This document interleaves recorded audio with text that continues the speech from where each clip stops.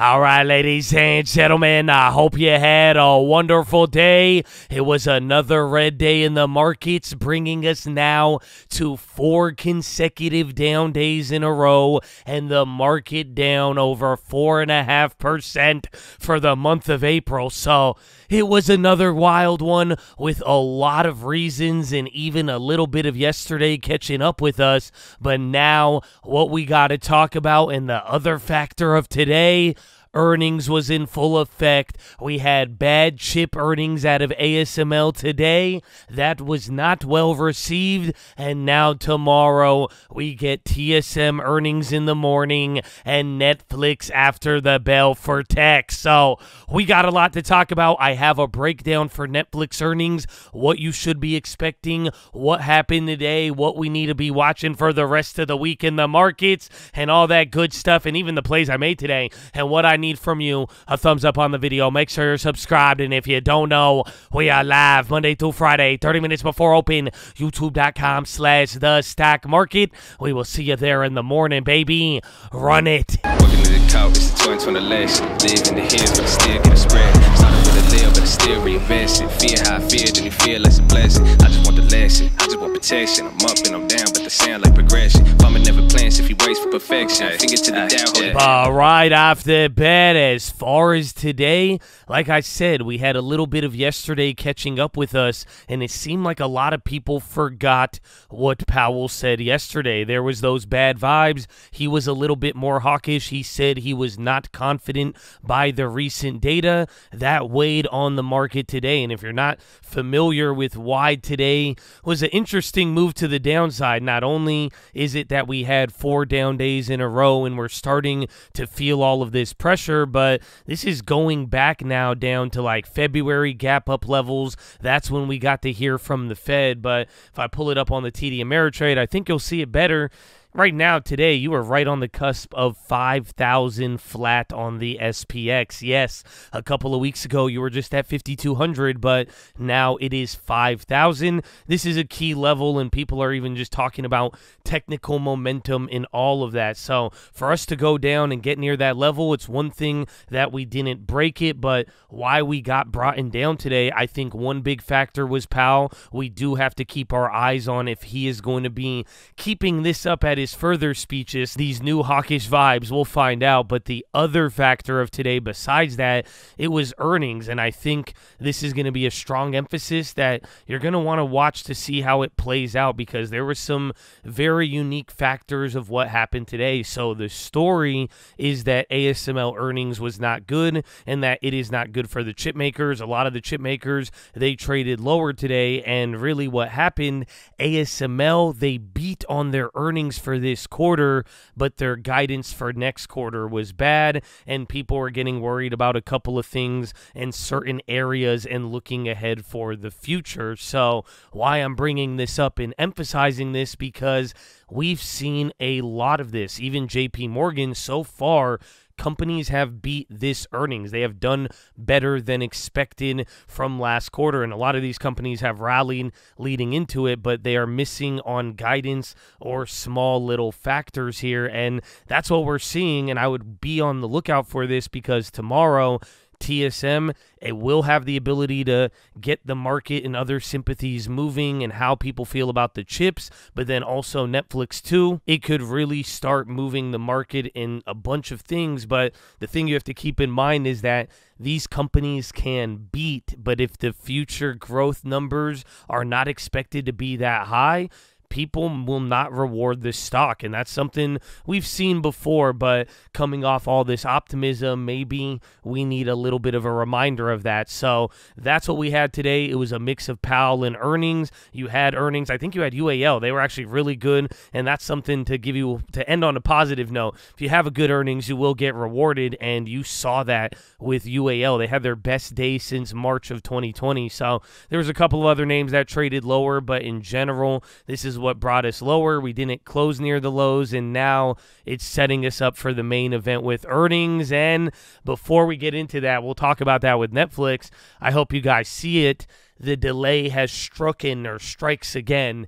Equities were red today, bonds were green. Yesterday, the bonds were red, hitting a high, and equities were green, and then closed barely red. But this is that delay we've been saying where sometimes they're not watching reactions. Data's coming out, the bond market's making these big moves, and then equities are in la-la land ignoring it, but then the next day we're getting that follow-up. Well, seems like we had a little bit of that today because the bonds did not go lower while we proceeded to hit a new low of the week and month, and now we're going to go back and forth with the data, and I'm sure they're going to match up eventually here. So pay attention to that. I think it's very important because with everything else going on, if it's not earnings, just don't forget what's going on here with rates and interest rates and where they're at now. That has been adding some pressure here. But now to the final key in the main event, man.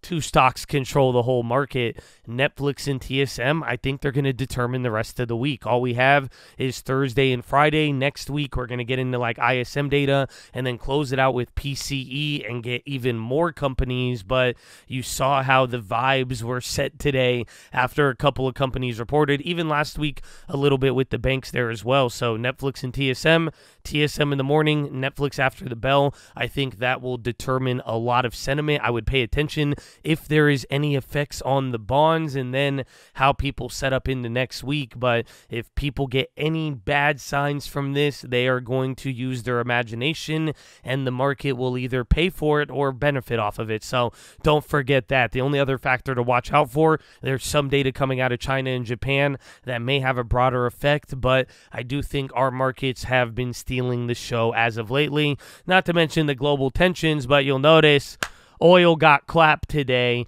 and none of the war plays really move. So we'll see if there's any other updates there to end the week. But besides that, get ready for the earnings. We'll see what the bonds do. Maybe if the Fed speakers, there's a couple of those tomorrow, what they throw in. But it's earnings season now. So now let us get into the plays. So right off the bat, like I told you, these two plays are going to determine everything. And good news, bad news, bad news. I got nothing for TSM on you because they are going to report in the morning. And like I'm saying here for both of them, as far as plays are concerned, I'm not going to make a Netflix play, but I do think Netflix is going to be very important. I would be down to play both of these after, and both of them, I think last earnings, they did have post-earnings plays you could have taken advantage of. Even this morning, the UALs, they went absolutely insane. Man, you could have snagged some of those for $20 and you could have played the post-earnings without ever having to play the earnings. So both of these kind of have high premiums. Think there's a lot riding on them. I am not going to play a play beforehand, but now for Netflix after the bell, here is the thing you got to keep in mind. I don't know if you guys remember, we were talking about Netflix going up to 600. Well, it kind of did that easily after that earnings, and it has been holding up pretty well. And remember, we were talking about a lot of different factors. Well, all of those factors still apply coming into this earnings. The number one thing people want to look out for, believe it or not, just like the good old days, subscriber growth. Netflix has been surprising in terms of how many people they've been signing up, the paid memberships, how they have been getting people on that password sharing, and all the upside for how much more they still have to do with that. That was a very, very big driver last earnings. I think this is going to have a very big effect. The next big effect is going to come down to their ad business. Remember, there was hype stuff leading into their last earnings on how it was doing. Well, there's a lot of data coming out, and they're just rolling it out. They're even giving out metrics. We want to see how they were able to scale that, the margins, and how that is doing. That is a very good thing. And then finally, like we've talked about even leading into the 600s, don't forget, Netflix has already been here. A lot of other names have been breaking out. And, I mean, you see this move, and it's been over a year of everyone saying Netflix is going to fail on earnings, fail on earnings. Remember, there's a reason why they dropped, but the last earnings, they haven't shown any signs of that. But this is now their, like, all-time high breakout earnings. So it will be very key from a momentum standpoint and if they can actually perform. The problem, they're pricing in anywhere from, like, 8 to 10%. It's probably going to move 2-3% even off the morning tomorrow. Or if it does absolutely nothing, then no pre-earnings for you. But point is Netflix is going to be important, and that will determine sentiment, everything from ad spend all the way down to consumer, and it won't be permanent. So even though I'm saying these guys control the market,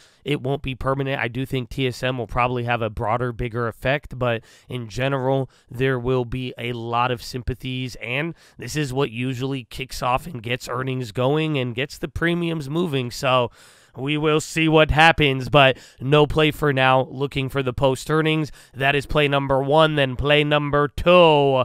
Got to take you back down here to Snap and Meta. So they have earnings right around the corner, and today they had a pretty decent reaction to some TikTok news. There was news that Congress is fast-tracking the TikTok ban bill. I don't think they're going to ban TikTok. I don't think that's a good election move. Shout out to Chad. Shout out Candy. She brought that up today, and it really, we're getting more into that, but that news got brought up again, and just like last time when Snap and Meta got the news of TikTok getting banned, they went up a decent amount. So they have earnings right around the corner. Snap is trading lower than their last one. Meta is holding up like Netflix.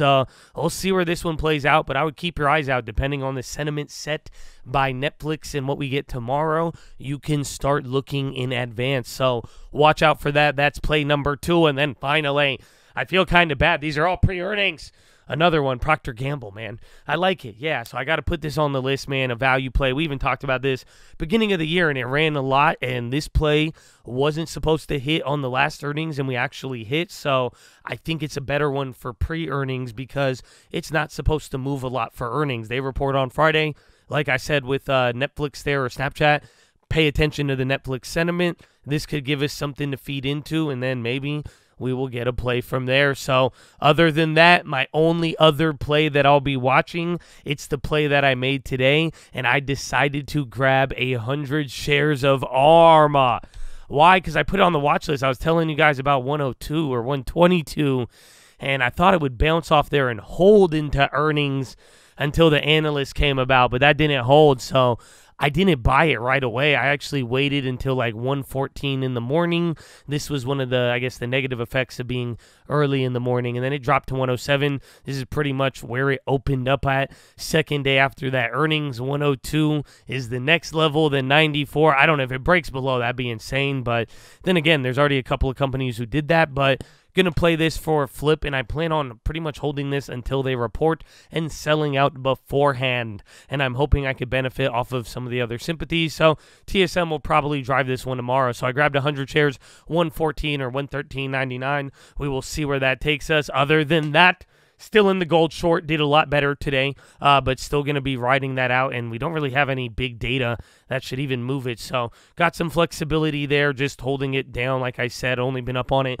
for a little bit of time. Oil, I'm glad I didn't get into that one, but watching out for those plays. Other than that, it's going to be a couple of these earnings, still in those buyout plays like JWN, and riding them out and seeing where they take us. And then maybe we'll get a surprise from Powell or earnings. Which one first? I don't know, but that is your watch list, ladies and gentlemen. Make sure hydrate healthy, ready to go. Make sure post your watch list. Make sure we see you there in the morning. I need the armor on. I need the helmet shining. And I need you to remember, baby, you got to have some truth to live by. That's it. Every man will be a liar, but what's the truth you live by, baby? I hope you find something because it's good. And the truth is you got potential, dog. You got value. You got something that you can make, baby. So let's go. But Chad, I will see you in the morning. Stay hydrated, healthy, all that good stuff. And horn.